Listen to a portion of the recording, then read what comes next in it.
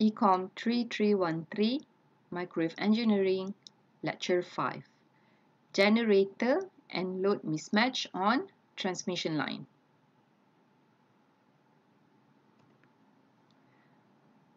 Right, up until this point, we have focused primarily on the terminated transmission line that is lagged with a specific excitation, meaning that we did not consider the voltage source. So in this lecture, we are going to complete our review on the transmission line by adding a voltage source together with an arbitrary load.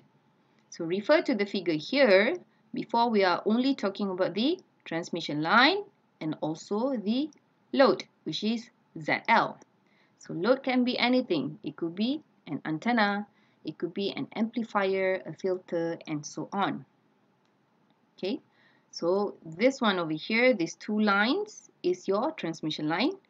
So here we are going to include the voltage source at the front, which is denoted by VG. Next, we have your Vin. So Vin is looking into the transmission line. So Zin is here, and then In will be here. So Z0 is your characteristic impedance of the transmission line. So usually the case would be 50 ohm or 75 ohms depending on the situation. And then you have the reflection at the load, which happens here.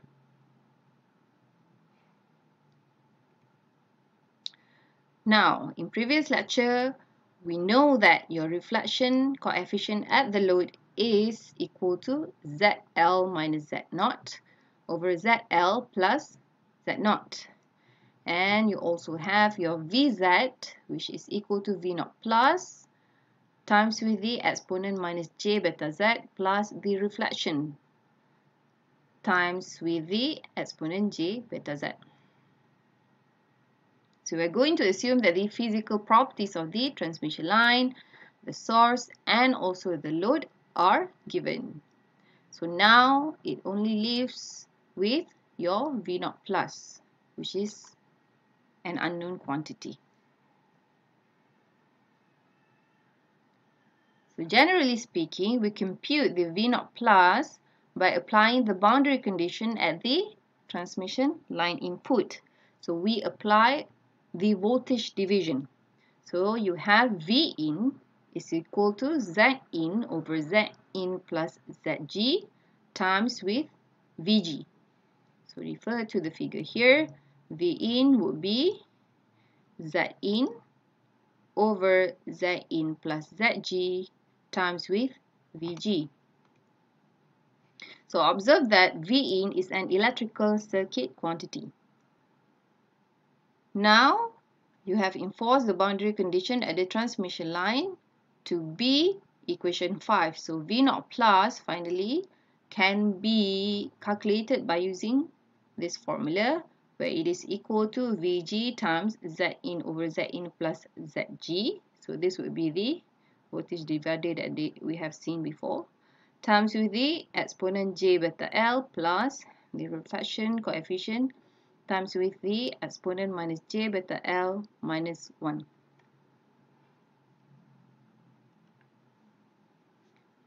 Next, we have the maximum power.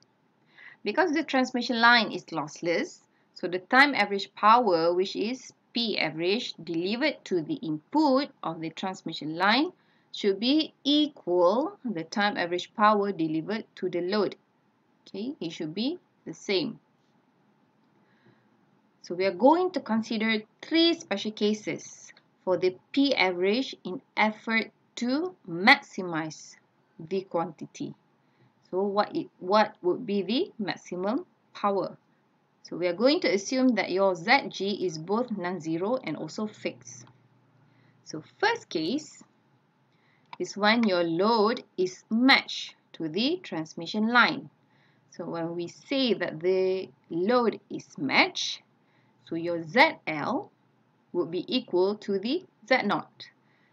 The impedance at the load should be equal to the impedance of the transmission line, which is the characteristic impedance.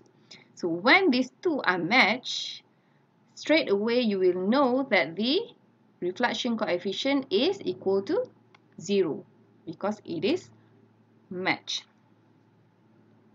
So when it is matched, it also implies that your Zin will also be equal to the characteristic impedance. Okay? Then, when you say that your Zin is equal to Z0, so Rin should be equal to Z0 and Xin should be equal to 0 because it is purely reactive. There are no imaginary or reactants here. You don't have your plus J or minus J. So that's why you will have equation 9. So P average for a matched load is going to be calculated by using equation 9.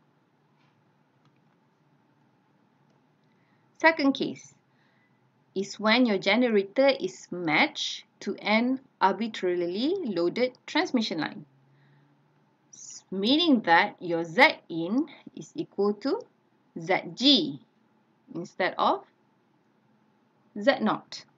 Okay? And then your reflection coefficient now would not be equal to 0 anymore. So specific values for beta L, Z0 and ZL would need to be chosen so that you will have Zin equal to Zg. So when you say your Zin is equal to Zg, so Rin now would be Rg and your Xin would be Sg.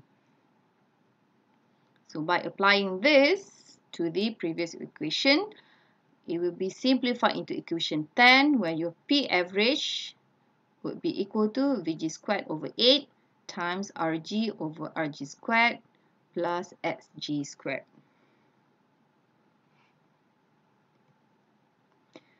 Finally, when your maximum power transfer theorem applied at the transmission line input.